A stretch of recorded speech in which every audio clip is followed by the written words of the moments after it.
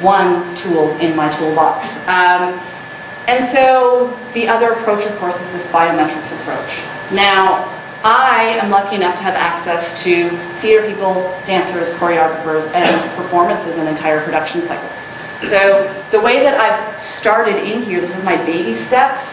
I said I'm going to not try to measure the biometrics of somebody creating choreography, because that's going to be pretty complicated, but let's start looking at the biometrics of somebody responding to a creative output. So we're measuring biometrics of audience members. This leads to sort of two interesting questions.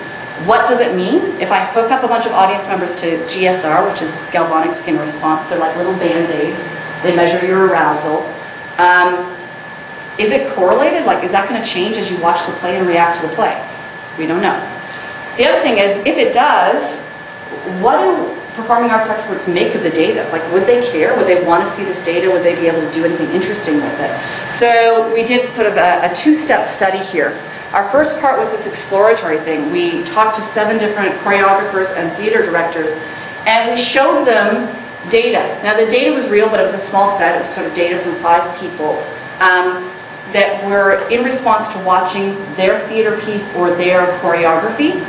So they get this viewer where they can look at the video of their choreography and they can see the data.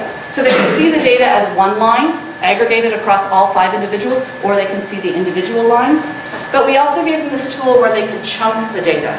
So every time they click down here, they could get one of these little blue bars, and they can move them around and add as many as they want. And the pink in the middle is the aggregate arousal for that period. We felt it was really important that they have the ability to chunk the data, because who am I to say what's a particularly interesting segment or what is really a segment of interest in a